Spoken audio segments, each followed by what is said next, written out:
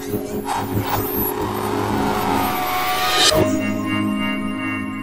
today we're going to try and do some laser diffraction, hopefully with a view ultimately to creating the famous cross-shaped diffraction pattern from the helix that Watson and Crick observed when they were doing their X-ray diffraction of DNA.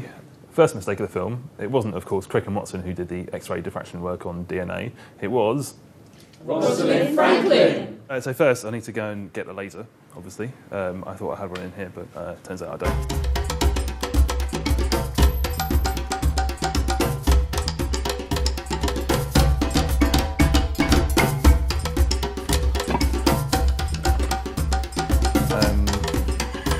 I have no idea when this might have last have been used. Ow!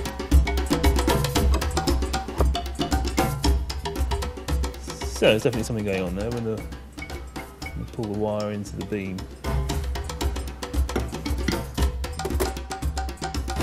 Okay, so this looks a bit more convincingly like we've got something interesting happening. Pretty definitely a diffraction pattern going on there. We've got some nice dark fringes and light fringes, a bit of a mess in the middle, but it's spreading all the way over here. There's definitely something going on.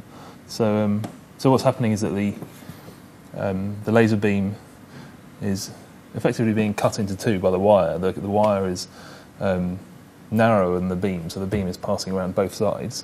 You can see all the nice the nice pattern of the waves add up, and you get a bright. So anyway, they get to the screen, and because they've both travelled not the same amount of not the same distance. Anyway.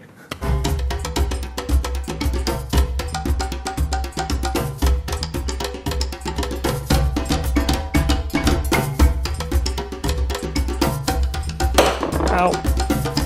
Ooh. Don't know what you just did, but it was good, yeah. Okay, so don't mind this little light exclusion apparatus we've just had to set up here.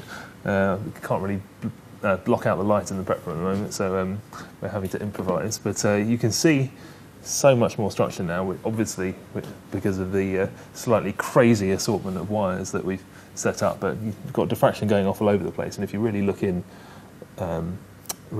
the structure of the pattern, you can see there's really fine structure throughout the two-dimensional field. But you can imagine that if we went through the whole process backwards, you could work out from this pattern where all those wires are, because if you move any one of those wires, then the diffraction pattern is going to change.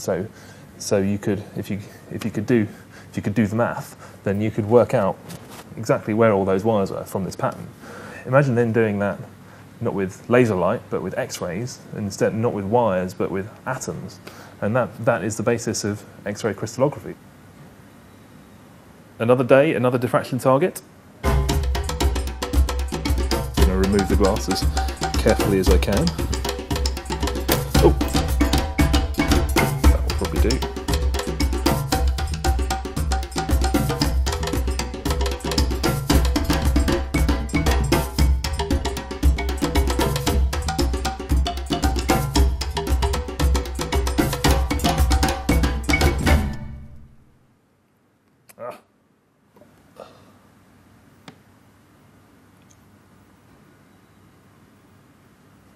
So I think we've got a diffraction pattern there. It's very sort of flat cross with the axes of the cross very close together. But I think that's sort of what you'd expect from a coil like this, because it's a very tight coil. If you remember the diffraction pattern we got from the vertical wire, it was sort of spread out into this horizontal pattern. Basically, we've got that happening from the coil from two different but not quite perfectly aligned sets of vertical wires. So we've got these sort of line on one side, on the near side of the coil, sort of all lined up together, and then on the far side of the coil we've got the same thing but shifted very slightly as the coil sort of winds itself around. So I think this is what I would have expected to happen. And if we, using my surgical tweezers, if we just sort of tease the filament out a bit, hopefully as we extend the coil and we accentuate the difference between the sort of front and back of the coil, we should see the cross open out a bit. And yeah, I think that's kind of doing that. Probably only so far I can pull this before it breaks, but yeah, that's quite nice.